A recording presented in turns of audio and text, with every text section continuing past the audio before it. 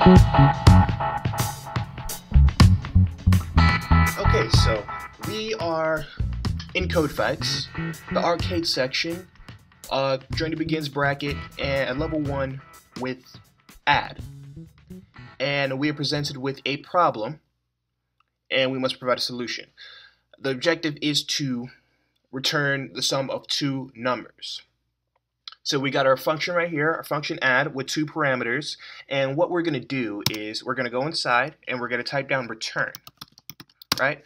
What return does is it just pretty much returns the output of whatever you put in.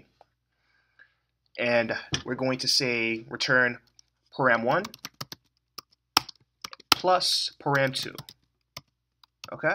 So when we call the function add with the two parameters, it's going to take those two parameters and it's going to return both of those parameters, basically combined, added together. So let's run this test, and as you can see, they're all complete. Now let's twist it up a little bit.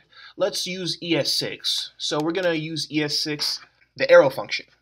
So what you're going to want to do is you're going to make a variable called add, right?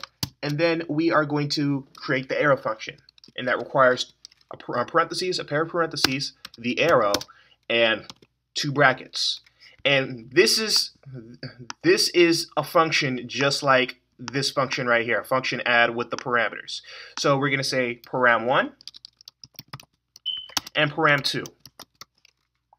And then we're going to do the same thing as up here, return param1 plus param2. And yeah, this is just a little glimpse of what ES6 is like. This is an arrow function stored in a variable called add, and it's a little bit cleaner than the traditional function. So that's pretty much it for this video, and I'll see you in the next. Thanks for watching, and if you like what you see, click that like button and subscribe if you want. And if you want to follow me on Twitter, I'll have it in the link below. Thanks.